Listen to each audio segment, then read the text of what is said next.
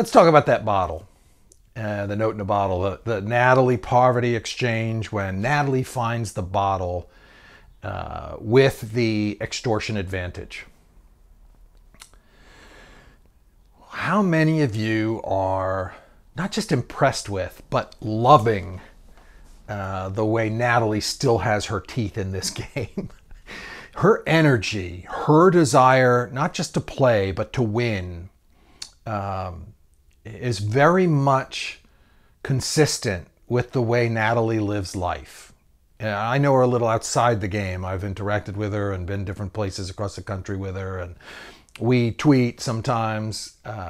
Follow me at Hatch Richard on Twitter. Anyway,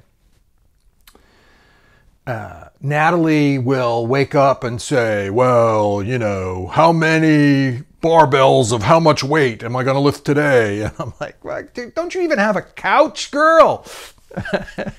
She's just a life-living woman, you know? She's got that spark. She's got that energy. She's got that go-get-'em philosophy. Well, she's on edge of extinction, though.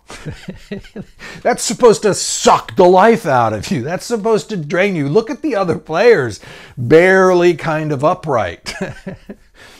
But I don't know. It's nice for me to watch the drive that Natalie maintains.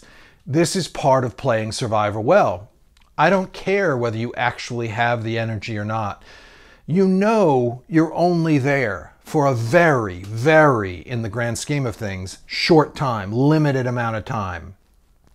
Yes, it feels like forever while you're in it. But allowing yourself to be drained and to be undermined or exhausted by the circumstances takes away from the reason you're there. And Natalie just doesn't seem to do it. You know, we've seen the tears, we've seen the emotion well up. You can't help that. We're human. Great. Let them out, whatever. And hopefully alone. And then shake it off and get back in it. Anyway, back to the bottle. Natalie's just got this drive. And here she is with Parvati. And they find this extortion advantage. And I love their dynamic. You know, Natalie found the bottle and Parvati is helping her read it. They're walking around.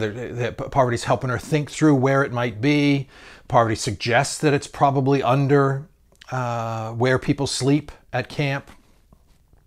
Parvati even, because everybody at camp is dead and they just stay at camp the whole day, Parvati even plays kind of the distractor and keeps people focused away from where the camp under which the clue might be.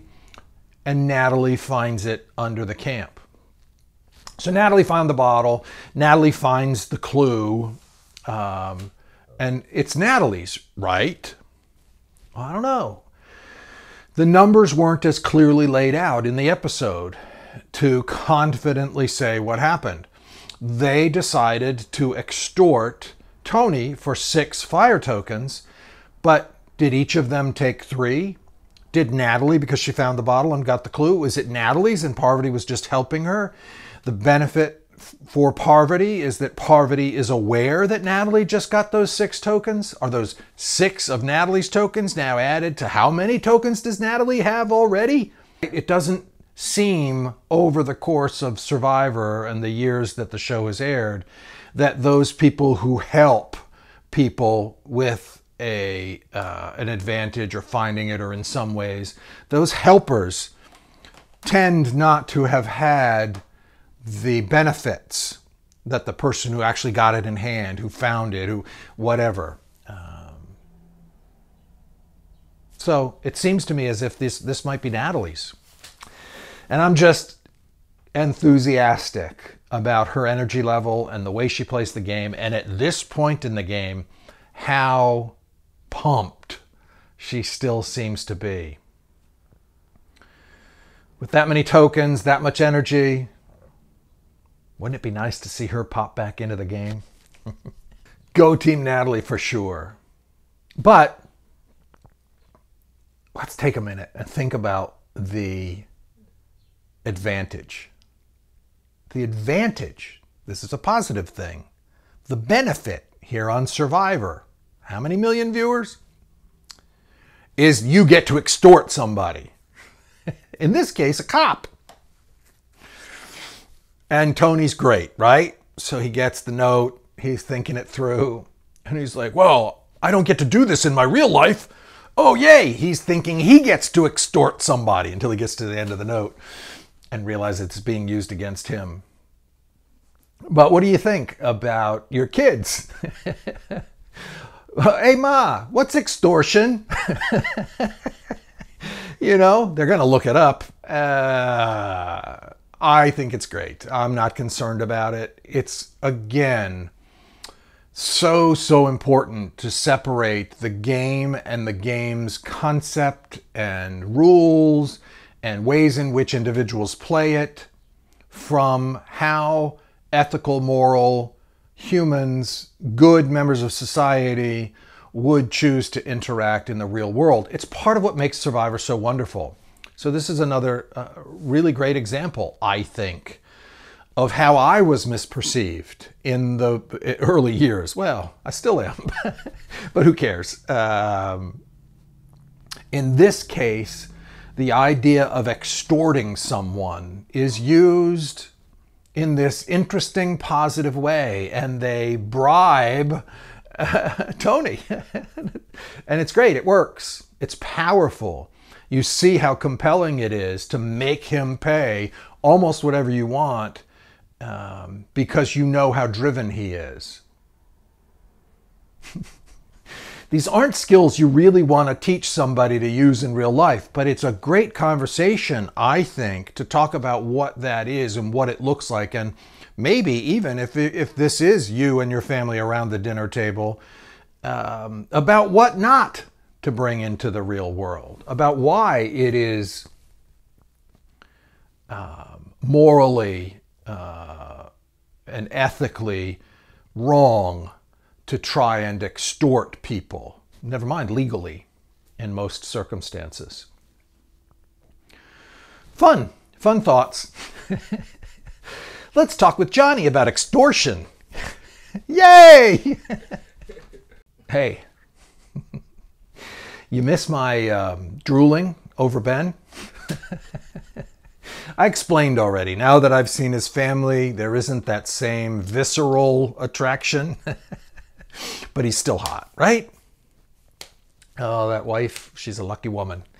I do. I think Ben's a really, really hot guy. But let's look at Ben's hair trigger almost temper.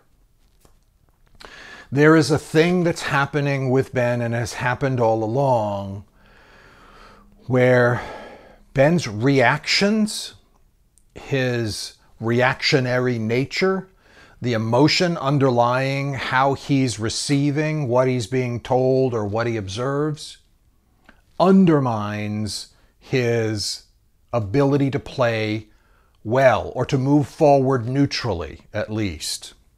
What do I mean by that? Ben just reacts sometimes in moments. In my recap this episode, I talked about the way in which he battled Jeremy, trying to convince Jeremy that Jeremy was the more threatening player. That Ben's not a threatening player. Jerry, you're more threatening. Ben doesn't have the calmness down yet the way he should. Ben isn't able to take in information, process it objectively and neutrally in ways that don't put him in jeopardy. And that's unfortunate.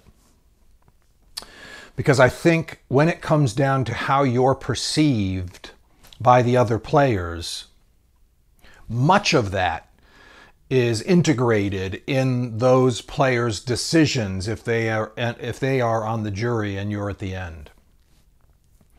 So I think probably many of you notice it, feel it, and maybe if you haven't contemplated the impact of that kind of an emotional response, think about Ben in that way. Ben's a really good example of being ineffective in his emotional management.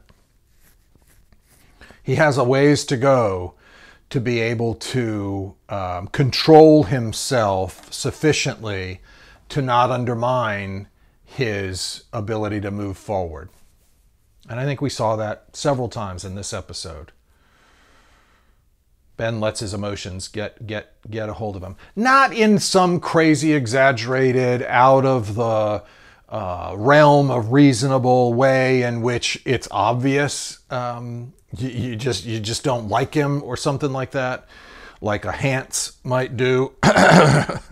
But still, the really skillful player will be more focused on how others perceive you than Ben has been and appears capable of being.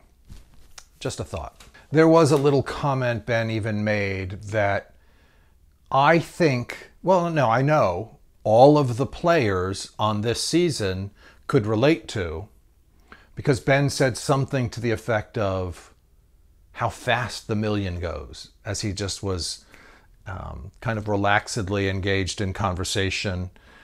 And the point here, I think, is that, yes, everybody won $1 million who's playing this game. But $1 million's an enormous amount of money. And if someone didn't waste it, or someone had more